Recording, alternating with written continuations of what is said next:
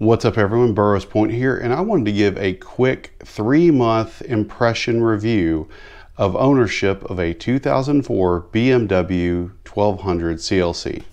Stay tuned.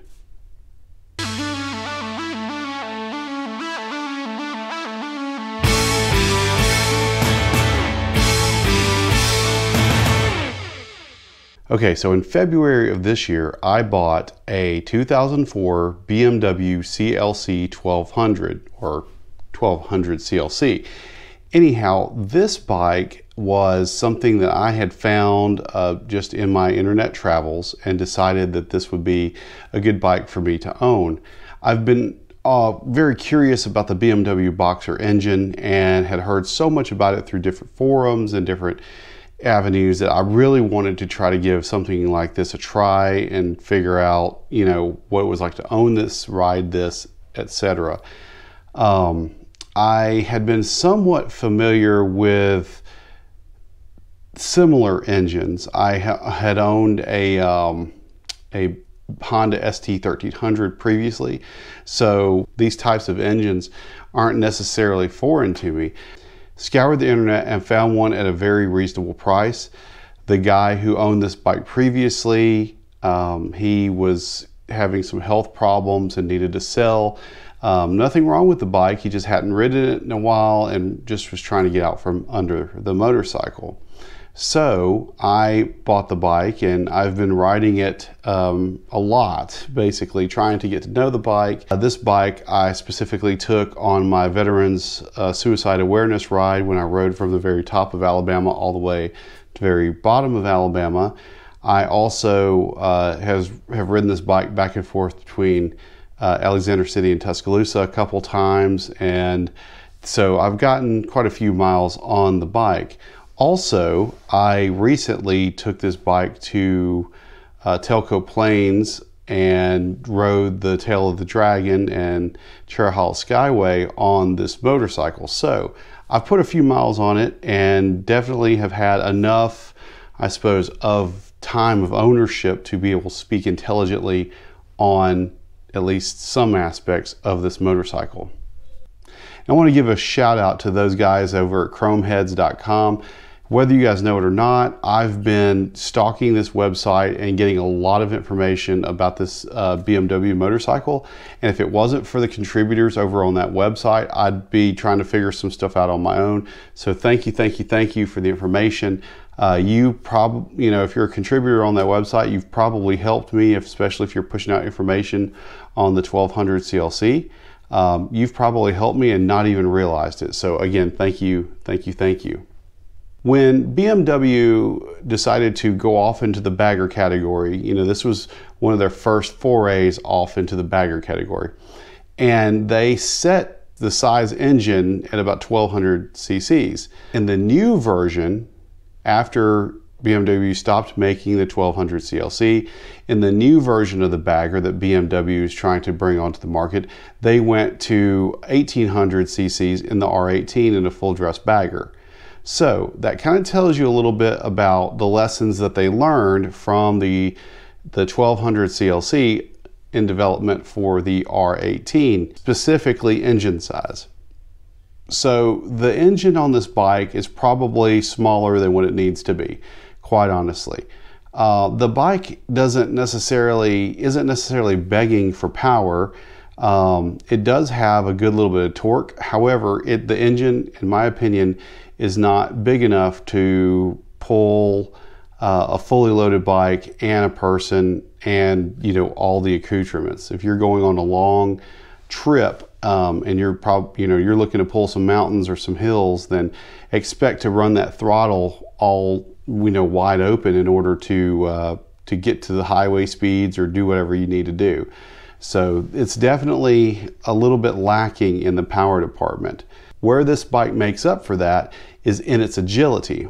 Again, I just took this bike over to the Tail of the Dragon over in Tennessee, North Carolina area and rode up and down the tail a couple times.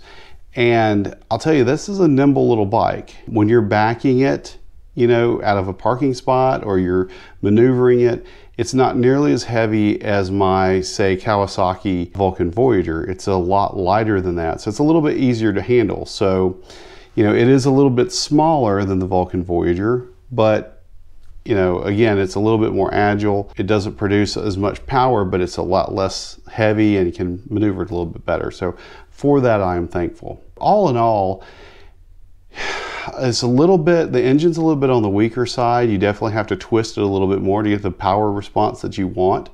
But overall, if you're okay with that, rideability issues are pretty good. It's like I said, it's a nimble bike. If you are used to V-twins and you really want that oomph, that wow factor when you're riding it, the loud pipes, etc., this is not the bike for you. This is going to be more akin to a Goldwing versus, you know, a V-twin 45-degree engine. There are stark differences with this Boxer engine. So not to say you don't get some engine and some vibration and all that stuff, because you do, especially in this Boxer engine, but it's not going to be the V-twin experience that you are possibly used to. So know that going in. That's something that I didn't think about when I bought the bike, but kind of had realized as I was riding it. The experience while you're riding it is a lot different as well, specifically because of that, the difference in the engine types and then or the engine types and what you're used to maybe feeling or the responses that you're used to getting out of a V-twin engine. The other thing is it is a smaller bike than most full dress baggers, so and touring motorcycles. So know kind of going into it, if you're going to go on a long trip or you're trying to ride two up on a short trip, the amount of cargo space you have available to you in the saddlebags and in the top case is limited.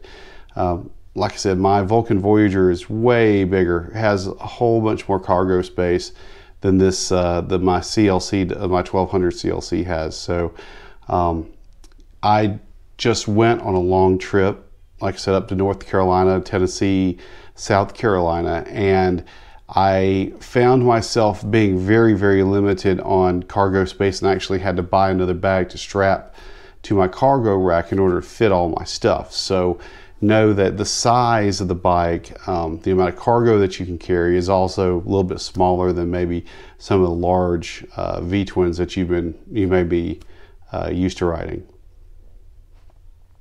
With all of these other things though, this bike does make it up in the fuel department.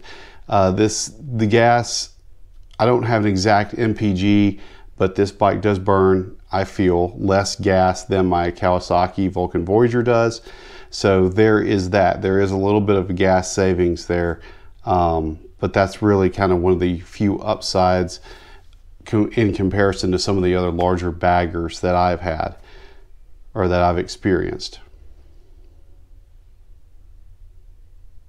So all in all, I enjoy riding the bike. It's a great bike. Second is going to be the features. Features on this bike, there are some things that were ahead of its time. I have heated seats, heated grips, AM/FM radio, all these types of things. So this thing is tricked out. Also have a cruise control. Interesting thing is when the cruise control on this thing, it's like a mechanical at the grip. So the grip actually moves to keep the cruise control going or to keep the speed. So you kind of have to keep your hand off of that.